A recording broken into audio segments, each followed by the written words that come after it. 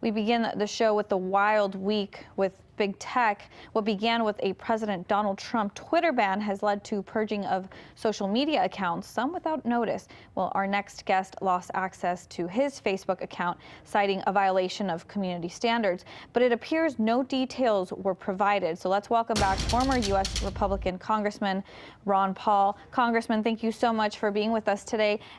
Can you start by just explaining to us what happened in your situation here with Facebook? Well, I was caught by surprise. I guess that's about 2 days ago that I arrived, and the staff looks at the the website right away, and they say, hey, they cut us off there, which was a surprise to me because it's something. For me personally, it's an article that I do every week, and it's one article defending liberty. And I've been doing it every week since 1976. I've never had any controversy related to it, and all of a sudden they said, you don't follow community standards. And I was just dumbfounded because, the terminology is so weird. Who establishes, community standards? One station, they interviewed me this, and I was kidding him. I said, so which way do I do? Do I get the standards from Fox, or do I go to CNN or MSNBC to find out what community standards are? Well, it was absurd. And then a few people, including some good organizations, went and started inquiring, and then the next day they say, oh, it looks like we made a mistake, so we're letting you go back on again. But the intimidation is there. We felt intimidated even before that happened, so you can imagine how many other people are involved in being exposed to this. It doesn't sound like it's pro-First Amendment at all. The frustration over just being banned over something, similar situations I've seen across the board, especially as of late with this purge they're doing. I believe a Facebook spokesperson did state that, let me read you this, quote, while there were never any restrictions on Ron Paul's page, we restricted one admin's ability to post by mistake. We have corrected the error. What did they say supposedly that the error was even in the first place? No, they never would tell us, but I felt restricted. I couldn't add anything and I couldn't change anything, but they didn't take anything off. That's the way I understand it. But it didn't make any sense, and they talked about this one item, and I didn't, at one time on that sentence, I wasn't sure whether they were talking about some item on my staff or some item, some individual, with Facebook, or just what was going on. But the whole thing was just, anti-American for that matter, intimidation, and all of a sudden challenging what we were doing.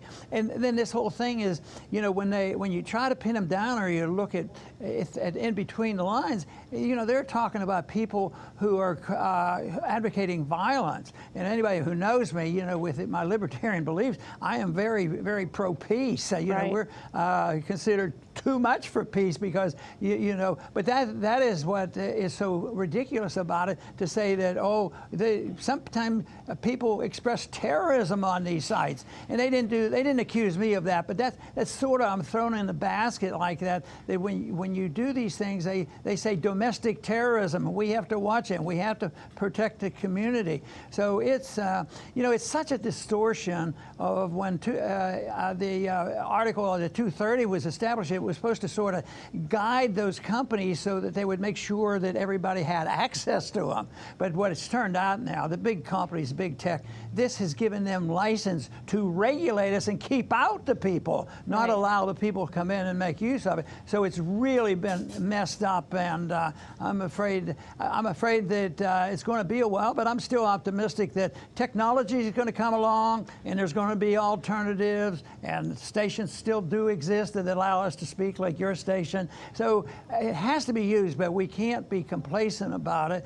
But of course, I'm in the business of just spreading information. I wish people would think that it's a decent bit of information, just promoting peace and prosperity. That's what it stands for, Institute for Peace and Prosperity. Why should that be a threat to anybody? I think individuals that run those companies are easily threatened. I think they're insecure. They have all the money in the world, and they have all the power and all these things, but they still feel like, don't let anybody speak. And I keep thinking, I'm a little outfit. Why would they come and nibble away at me and try to intimidate me? And so you know they do it to other people. But I think it's an incentive for people to look for alternatives. And I don't know the technology, but I'm a believer in technology. I believe the people who are aware of what's going on now will develop technology that will be available to an individual like myself so that we can have the safety and security of expressing ourselves. At the same time, you know, having decent rules and regulations of true advocacy of violence. And, you know, in some ways, to me, in my mind, it's sort of like, why don't you just treat them like a newspaper? You know, newspapers can't just slander people. Right. At the same time, there's a fair respect for freedom of speech. Well, much like you said, especially when their community guidelines or their standards are so rare. We've talked about this before here on the show, where we want to see this competition. It's almost like they're obviously trying to keep that competition out and control this all of the social media. 10 years ago, these startup firms, Facebook and Twitter, they were relatively small networking sites.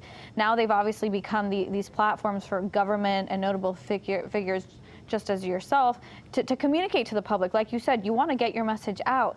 Since tech platforms have become so central for communication, how should government think about these channels? Do you think they should be regulated more than they are now?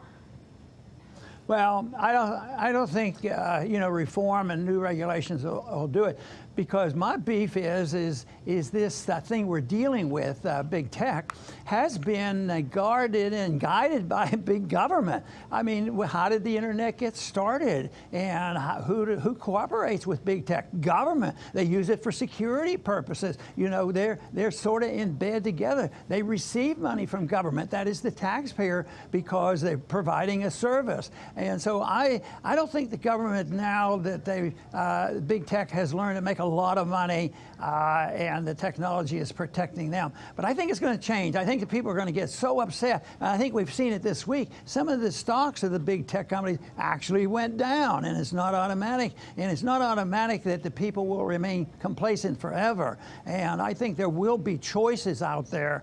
And if it comes to the point where there is zero choices, our country's in bad shape. And I don't think we're that bad off. But the complacency has allowed us to get to this point where they feel, you know, encouraged to do whatever they want, and they make a lot of money at it. Right. And I think, though, that people need just to wake up. Well, Congressman, do you see any, where do you see the future of tech companies like Twitter and Facebook going?